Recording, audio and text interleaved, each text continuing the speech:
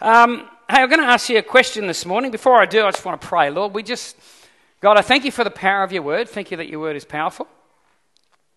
Lord, it's living and active. And Father, I pray this morning, Lord, just as we open up your word and we have a look at it, God, would you speak to our hearts? Would you challenge us, Lord, not just those of us in the room, but God, people at home watching. Lord, would you challenge us with the reality of your word? And Father, would you expose and open up the things in our hearts, Lord? Would you draw us closer to yourself, Lord, and continue that journey of conforming us more and more into the image of Jesus, we pray. In Jesus' name, amen. Amen. I want to ask you a question. What did General Peter Cosgrove, Axl Rose, Dave Grohl, Billy Graham, Jimmy Barnes, Jim Baker, Richard Branson, Wayne Pearce, and Catherine Kuhlman all have in common?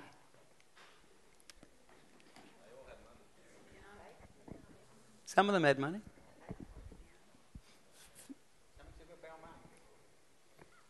You're all failing miserably, so I'm just going to move on. I'll come back to it. Later on. For the meantime, let's turn to Philippians chapter 3, verse 12 and 14. We're going to continue talking out of this passage. We began it last week. We're going to continue this week. We'll probably continue next week as well. Philippians 3, 12 to 14. Paul writing this, he says, "Not that I've already obtained all this, or have already arrived at my goal, but I press on to take hold of that for which Christ Jesus took hold of me. Brothers and sisters, I do not count myself yet to have taken hold of it. But one thing I do, forgetting what's behind and straining toward what is ahead, I press on toward the goal to win the prize for which God has called me heavenward in Christ Jesus." Last week we started looking at this one thing. Paul, with all the revelation he had and the experiences he had and all the stuff that he knew about God, he kind of goes, look, of all those things, I just want to tell you unequivocally, there's one thing I've learned. In all my years of walking with the Lord, there's one thing I can confidently say to you unequivocally that I've learned. There's lots of things I've learned, but there's one thing I'm so confident in that I'm going to share this one thing with you. And he goes on and he says that the one thing is forgetting what's behind and straining what's ahead and pressing on toward the goal and the prize. But the first thing there is he says that I've got to let go of what's behind. I've got to forget what's behind. And we talked a little bit about what that kind of looks like last week, what he meant by that. He didn't mean forget what's behind as in erase it from your memory, because we all have things behind us that we can't erase from our memory. Experiences we've had, things that have happened to us. And the Bible is not encouraging. Paul's not saying to them, I want you to somehow get to this utopic state where you erase all that stuff from your memory. What he's getting at is he's going, I don't want you to focus on that stuff. Because if we're straining and pressing ahead, he's using this analogy of a runner. And if I'm running in a race, the minute I go past that space, I've got to let go of that place on the track. I've got to keep looking ahead and I've got to keep running ahead. That place is a part of my experience. It's a part of my journey. It's where I've been. But if I stop and turn around and look back at it, if I'm focused on that, I'm not straining ahead and not running towards the prize, and I'm certainly not going to win the race. I'm going to stumble. I'm going to lose momentum. I'm in danger of losing my way. And this is what Paul's saying. He's saying one thing I've learned is that I'm going after this prize, this goal, but the first thing I've got to do is forget what's behind. And we talked about that last week. And the second thing he says is once you forget what's behind, he says you've got to strain forward for what's up there. You've got to strain for what's up ahead. And the Greek word there has the image of an athlete running and hand outstretched to grab the prize, and the veins are popping out and bulging in there. So that's literally the picture that Greek word paints, is of that person straining with every muscle, every fiber, every part of their being. Not just kind of, I'll give it 80%. No, this is someone giving 110% to reach that prize, to reach that goal. That's what he's saying, that we've got to be like that. We've got to strain with every ounce of our being to get to that goal. Next week, I'm hoping to look a little bit about what does it mean for straining and striving? How do we strain and strive?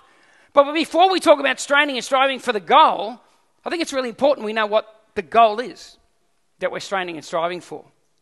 So I want to look today at what is the goal that Paul's talking about here. He's talking about something, isn't he? We know he's talking about something. He goes on and he says that I'm reaching for something. He says I haven't attained it yet. Well, you only know you haven't attained something if you know what that something is. Otherwise, how do you know whether you have it or not? Well, you know you don't have it because you know what it is and it's not there. He says, I'm pressing on for something that I haven't got yet. There's something up ahead. So Paul had this goal in mind when he's speaking this to the Philippians. And Paul knew what the goal was, and it was something concrete. It was something solid. What's the goal that Paul's talking about? He says in verse 12, he says that I press on to take a hold of that for which Christ took hold of me.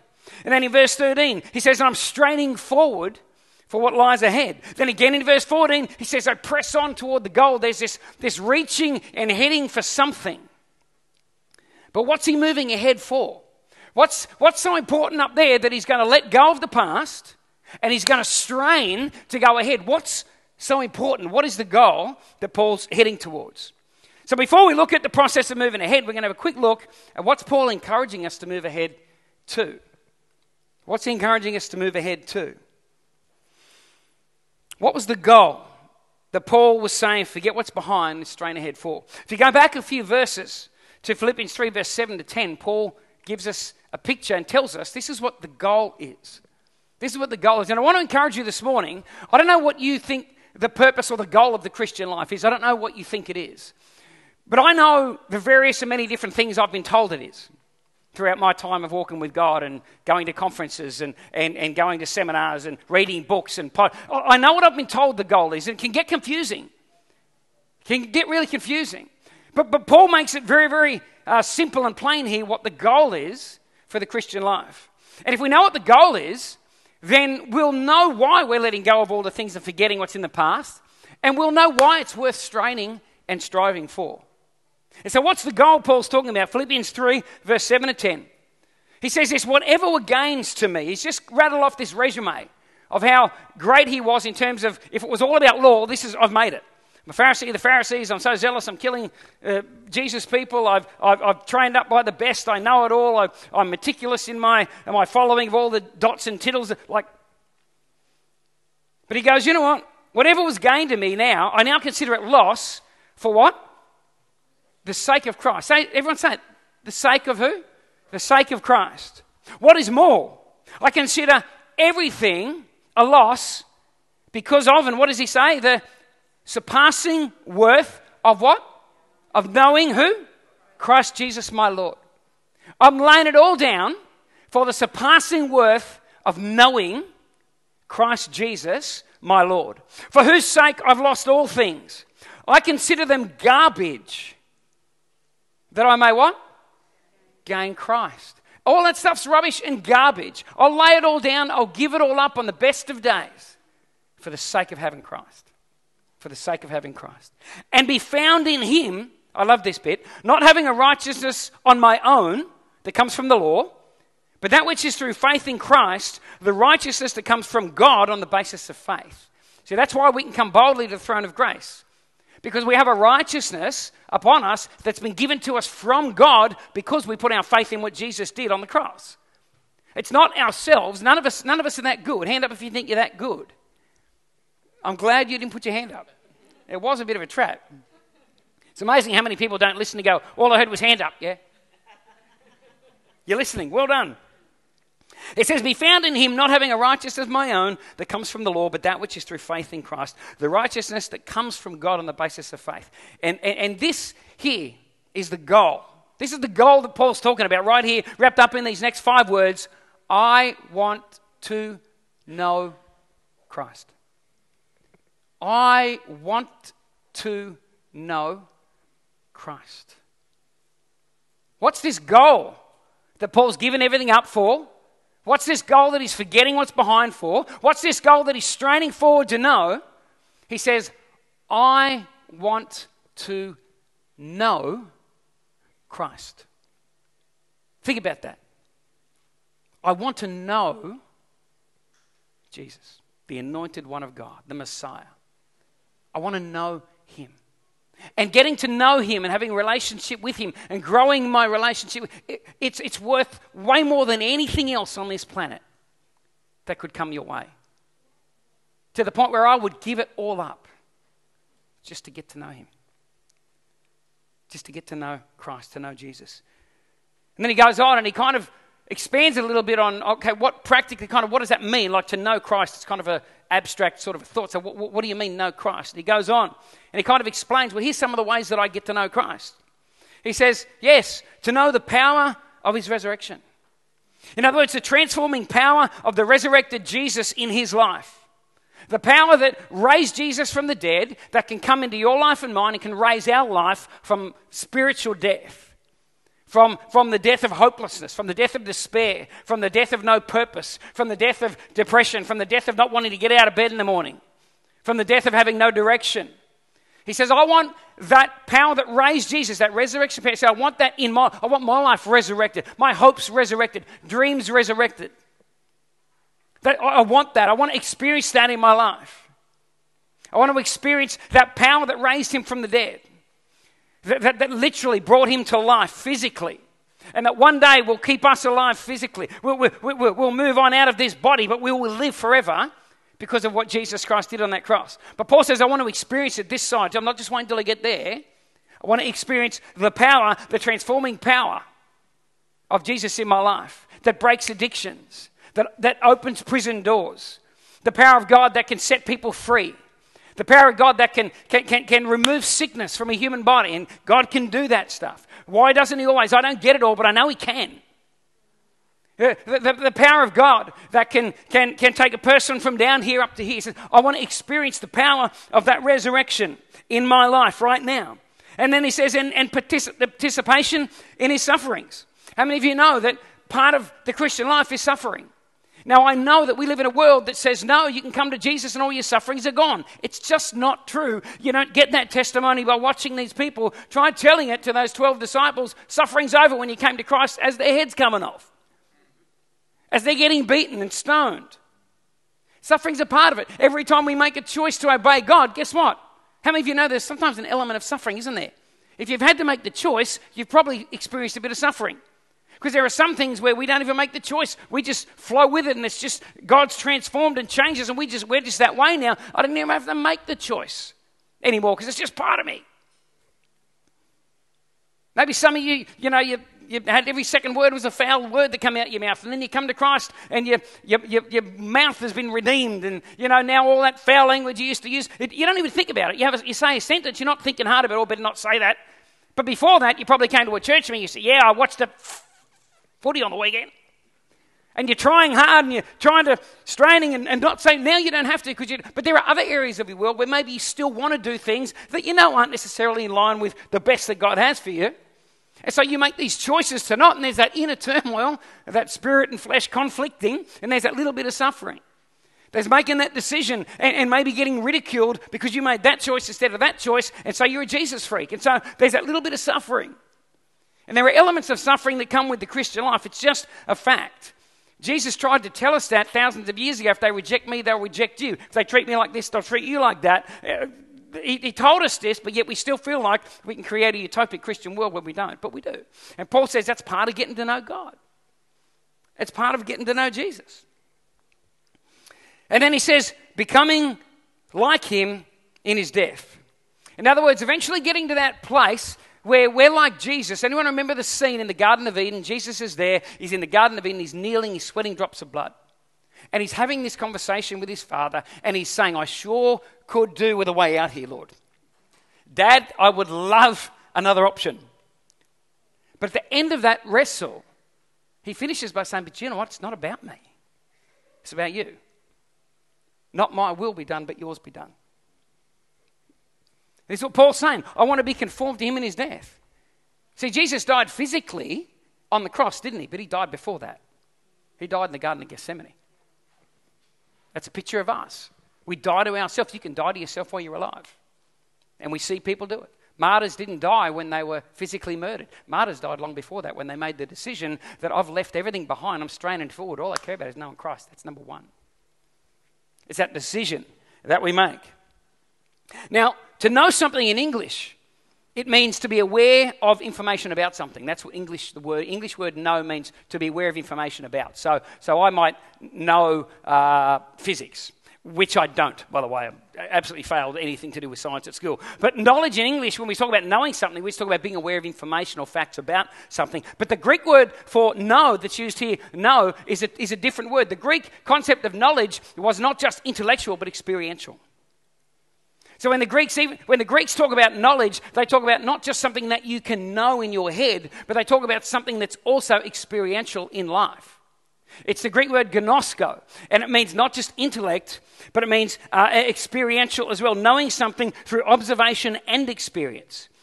In Matthew 1:25, the words used to describe Joseph and Mary, and Mary, the Holy Spirit comes upon Mary and Jesus' birth, and Joseph. Joseph is an amazing man. We don't know a lot about him. I'd love to sit down with Joseph one day when I get there, and I want to say, Joseph, you're just an amazing man. I mean, he hears that the one he's betrothed to is pregnant outside of marriage. In that culture, that's just not good. And what does he do? It says that he wanted to keep it quiet and protect her image. So he just, on the quiet, decided to... I mean, I'm just thinking, man, that's amazing. That's amazing. He wanted to kind of protect her image and so on. And then, of course, he has this dream and realizes, wow, this is of God.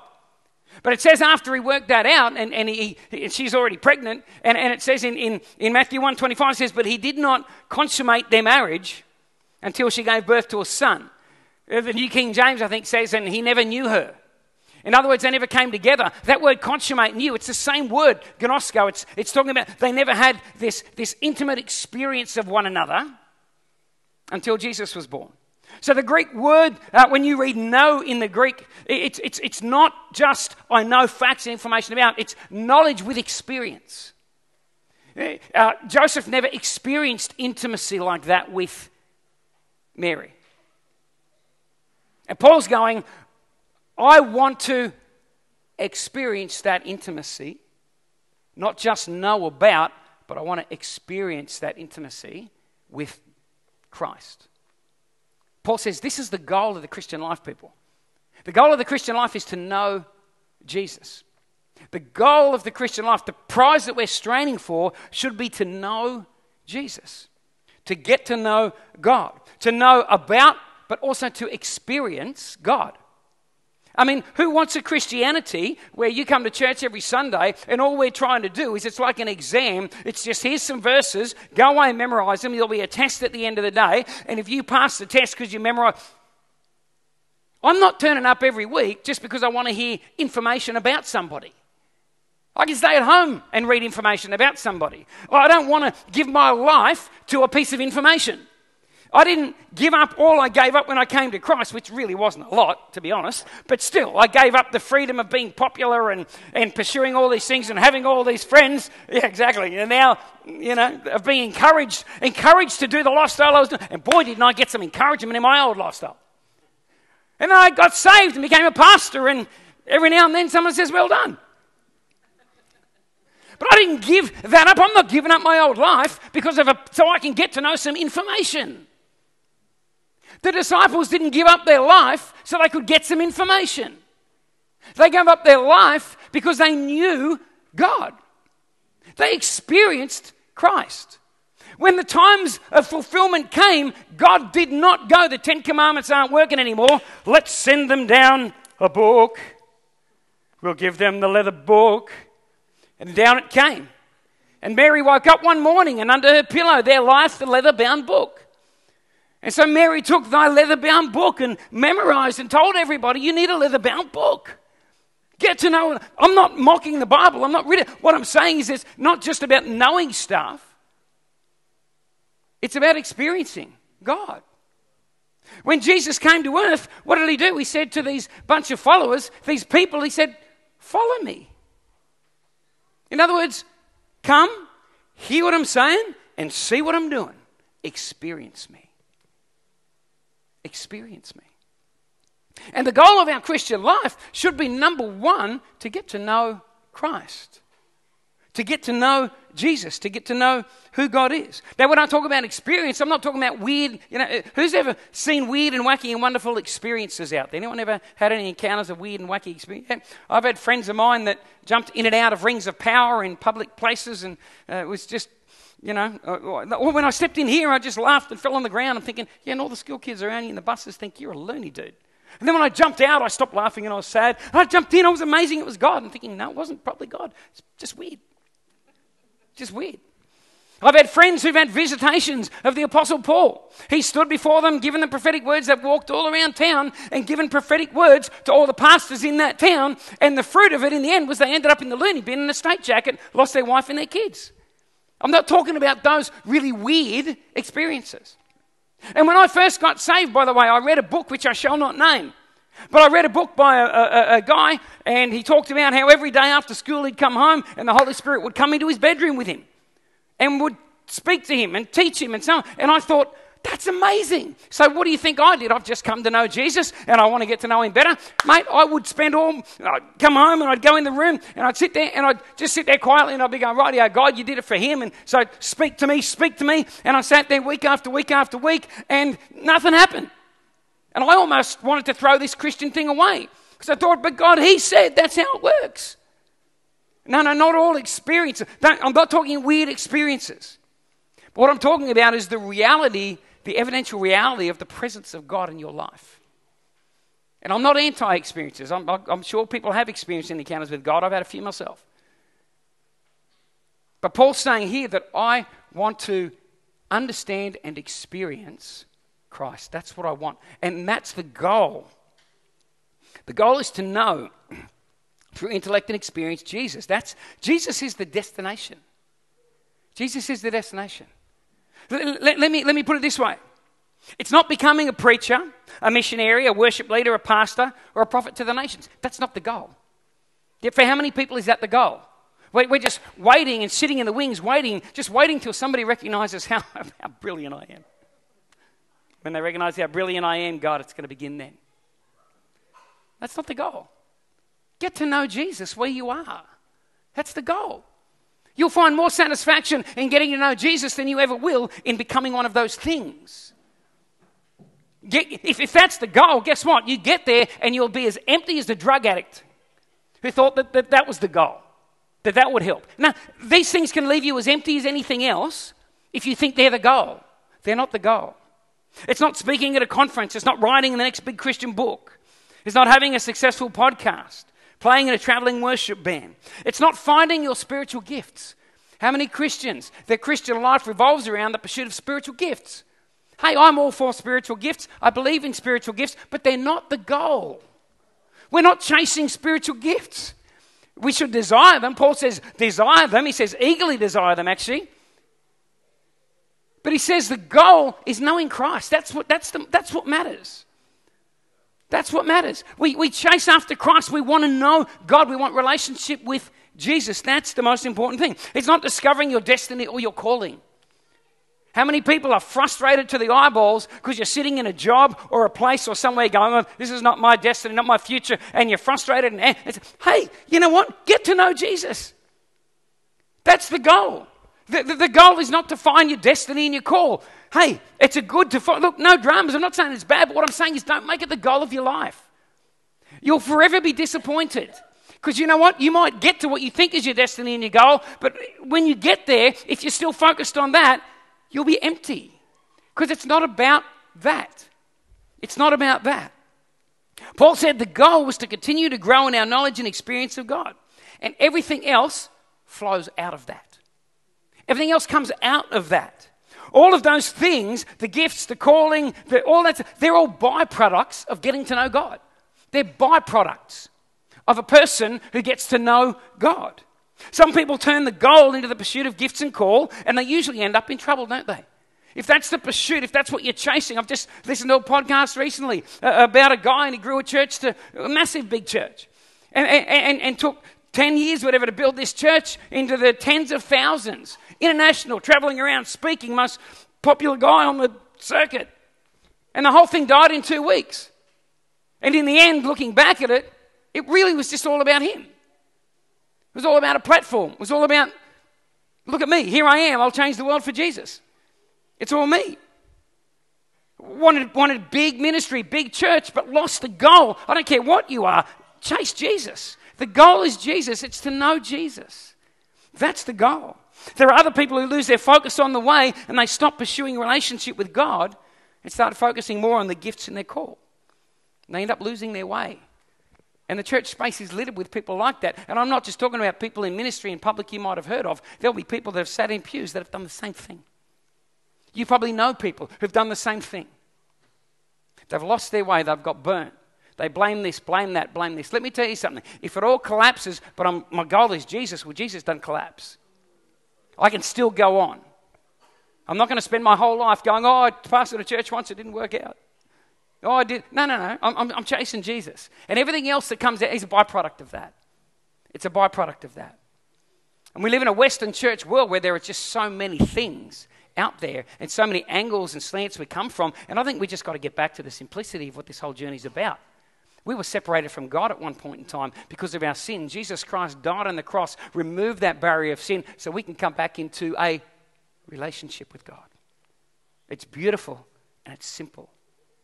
And that's what Paul's saying. That's the goal, people. The goal is to pursue that relationship with God. And whatever God wants can flow out of that. Let it flow out of that. Because when chasing God becomes your first primary thing, when knowing Christ is your goal, I'll tell you what, that's that slipstream where God just gets you in the right places at the right time. When we're chasing that. Get to know God. Make that the goal. Get to know God. We can see in a few pages in the New Testament, just a couple of things I want to throw out this morning, the priority of knowing God and the impact it can have in your life if you make this your goal. 1 John 2:3. John writes this, we know that we have come to know him if we keep his commands. We know we've come to know him if we keep his commands. In other words, keeping the commands of God is a byproduct of knowing God. How many of you are trying so hard? You're making the focus of your Christian life, trying to keep God's commands, trying to dot every I, cross every T, trying to obey and be a good person. That's your goal. Hey, nothing wrong with that. We all want to be conformed to change. We all want to make better choices, better decisions. But here's the thing. If you're doing that and making that your goal, you're probably doing that in your own strength and your own power, and you're probably failing. And then you're probably guilting and condemning yourself, and then you're probably on this ugly, vicious religious cycle where you never feel good about yourself, your faith, and you don't think God likes you. But obeying God, having the ability and capacity to do that, it flows out of knowing God. So stop trying to be good and get to know God. Get to know God and see what happens. See how your life is transformed. 1 John 4:8, he goes on further. He said, whoever does not love does not know God. Because God's love. Who wants to be more loving? I do. Who wants to have the kind of love that God wants us to have for one another and for the world out there and for him? I want to be that person that has that kind of love. Well, he's saying here, if you don't know God, you're not going to have that love. In other words, genuine love, the way God desires us to have it, is a byproduct of what? Knowing God. Understanding and experiencing God. Love comes out when we make the goal knowing God. In John 16, verse 2-3, Jesus, speaking to his followers, he says this. He says there's going to come a point. He says they'll put you out of the synagogues. These are religious people. He said these religious people are the ones that will put you out of the synagogues. He said they'll put you out of the synagogues. In fact, the time is coming when anyone who kills you will think they're offering a service to God. They will do such things because they have not known the Father or me. You can become really, really religious and not know God. You can. You can memorize this book back to front. There are university lecturers at Stanford and Yale and Harvard, university lecturers who lecture on New Testament, Old Testament, and they don't know God. But they'll tell you everything that's written in that book, just like the Pharisees in Jesus' day. When Jesus was born, Herod, what did he do? He called the religious leaders, said, this guy's been born, I've heard enough, where is he going to be born? And the Pharisees, without batting an eyelid, said, according to the scriptures, and they pulled out some ancient minor prophets and said he's going to be born here, this, blah, blah, blah, blah. They just knew. Some of the Pharisees in Jesus' time had the first 5 books of the Bible committed to memory. Who struggles to remember a verse? Mate, these suckers had 5 books committed to memory. They knew their stuff, but they didn't know God. They knew a lot of stuff about him, but they didn't know God. In other words, giving up wrong behavior, a changed life is the byproduct of knowing God. Don't put all your energy into that. Put your energy into getting to know God. Because that's how we change. That's got to be the goal. Acts chapter 4, verse 13. I love this one. And I was thinking of you, aren't you, this morning when you got up. It says, when they saw the courage of Peter and John and realized that they were unschooled, ordinary men, they were astonished and they took note that these men had been with Jesus. These men knew Jesus. They looked at him and said, you shouldn't be saying what you're saying, doing what you're doing, having the influence you're having. And we can't put it down to anything other than, you guys have been with Jesus. You know Jesus. It's interesting in the Greek, that word unskilled and ordinary men, it's two Greek words, agrammatos, idiotos. It's where we get our modern word idiot from. Literally, they're saying these guys are unlettered or unlearned idiots. That's a literal translation. They looked and said they're unlearned, unlettered idiots. But hang on, they've just healed a person and people are getting excited about God. All we know is they know God. They know Jesus. These guys knew Jesus. In other words, courage to stand for and declare Jesus is a byproduct of knowing God. Knowing God. We see here that knowing God has a transformative effect on the one who knows him. It doesn't make us perfect, and it doesn't make us impervious to temptation. But it does mean that the power and the prompting to do right becomes evidentially present in our experience. In our experience. To know God is to allow the influence of God to penetrate and shape your life. Because God has influence on us. When we get to know God, he begins to influence us. New Testament Christianity is not about sin management, people. It's about knowing God. It's not about sin. I remember when I had this moment where I gave my life to Jesus because my cousin did. I was at a thing at Austinville when we would have been 16 or 17 or something. My cousin, I don't know how we ended up there, and I don't even know who was preaching, who was doing what.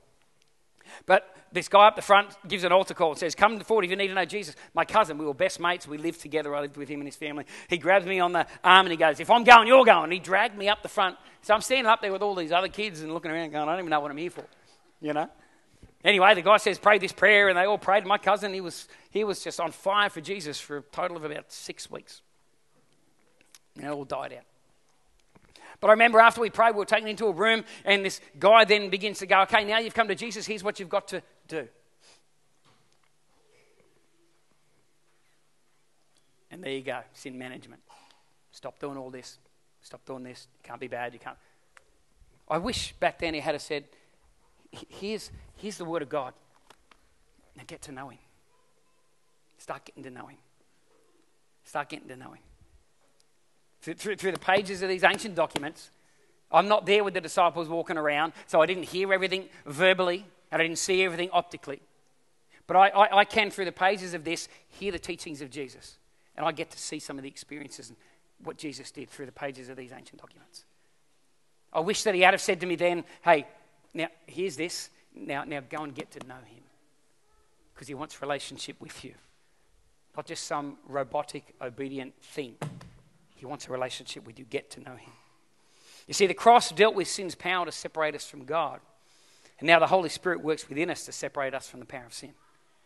That's what he does. I remember years ago we ran a Connect group in another church we were a part of, and we were running this Connect group. And this guy, he got gloriously saved. He was baptised down at Shores Bay, and here we are right there on the sand, pulled him out of the water, prayed for him, and he starts, those of you that believe in this stuff anyway, started manifesting demons right there, and all the crowd are walking around looking, what the heck's going on to this guy down here on the ground? And it was just the most amazing public display of God. And at the end of it, he just broke down weeping. His wife came over, his kids, they were hugging. It was one of the most beautiful moments. I still remember it to this day. Anyway, not long after that, they started coming to our Connect group. We had this Connect group we were running. And I remember he walks into our Connect group one day and everybody's there. We had all these young families and couples. We probably had about 20. The Connect group was too big, but all these people, and most of them had been brought up in the church. Anyway, this guy walks in. First Sunday, I hear a knock at the door. We say, come on in. Hear his boots as he walks up the stairs, walks in with a 6-pack of VB. Goes to the fridge, puts it in, pulls one out, cracks the top off, plops himself right in the middle of the rest of them and sits there and goes, okay, what are we talking about? And I could see everybody going, oh, we're all going to hell. Get behind me. Anyway, we realised, okay, we've got to be a bit sensitive here. So when Connect Group finished and everybody left, we sat down, me and Zachy said, okay, what do? We don't want to go up to him. And so you've got to now... I don't want him to think this is a sin management thing and God doesn't accept you as you are. Right? But at the same time, we also understand it's probably not the best environment. There's other people here that have problems with it, so, prefer them and so on. So anyway, so what we did is we prayed. We just prayed. We said, Lord, we know that there needs to be an outcome here. God, would you do something? The following Tuesday, just before Connect, I get a phone call, and he says, "Oh, can I catch up with you?" I said, "Yep." I said, "Where are you?" He said, "I'm parked out the front of your house." So, okay, no worries. I went down, sat in his car with him, and he goes, "You know, I've been thinking." He said, "I'm thinking I might make Tuesday a dry day. What do you reckon?"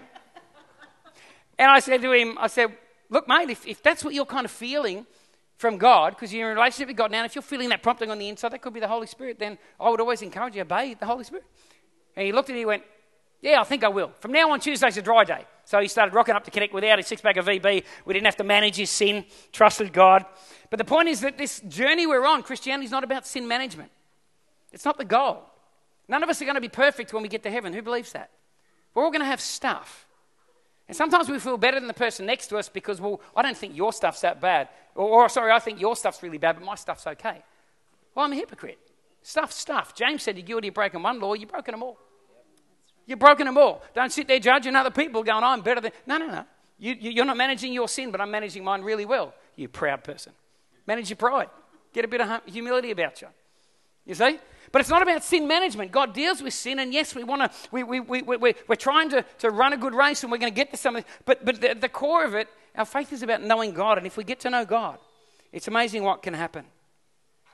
Now, what a General Peter Cosgrove, Axl Rose, Dave Grohl, Billy Graham, Jimmy Barnes, Jim Baker, Richard Branson, Wayne Pearce, and Catherine Kuhlman all have in common? I've got their biographies at home on my bookshelf. I've read their biographies, and in some cases more than one. And I know all about them. But I don't know them. They're a part of the information I've accumulated throughout my 50 years of life, but they're not a part of my day-to-day experience. I've read about them, but I'm not basing my life around how they lived. I've read about them, but I'm not making my decisions on the basis of what I think might be pleasing to any of them. I've read about them, but I'm not wanting to be conformed into their images. They can inspire me. They can encourage me. I can take lessons out of their successes and lessons out of their failures, but their lives or deaths have given me no more power to transform than a ping pong ball has. But Jesus. How many of us put the Bible on the biography shelf? We read it just to know about God, instead of to actually know through understanding and then experience God. Can I encourage you this morning? I don't know where your heart is at. I don't know what your faith is based on. But I know a lot of us in Christianity get frustrated because we are chasing after the wrong goal. Can I encourage you this morning with the words of Paul? The goal is I want to know Christ and the power of his resurrection, and the fellowship of his sufferings, so I can be conformed into the likeness of his death. Get to know Jesus. Chase after Jesus. Put knowing Jesus first. And we can know him. I would encourage you primarily start by getting into his word. It's amazing how many Christians still won't pick up a Bible and read it unless they come to church Sunday and somebody else reads it to them. Get to know Jesus. And I'll guarantee you all the other things will become byproducts of having a relationship with Jesus. Amen. Lord, I pray for each of us in this room this morning, God. You know our hearts and you know where we are at. And God, none of us are perfect. And Lord, none of us are going to be perfect when we get there at the end. So why make the goal the wrong thing? Why chase after things that won't deliver? Lord, I want to go after the battery pack. Lord, I want to go after you, God. I want to know Jesus. And God, I know that as we get closer to you and the more we understand you and the more we experience your power in our life, all these other things become byproducts. They fall into place, Lord. So God, for each person here, Lord, I pray, Holy Spirit, help us to examine our own hearts and to know, Lord, have we put you on the biography section? Are we happy just to know about you?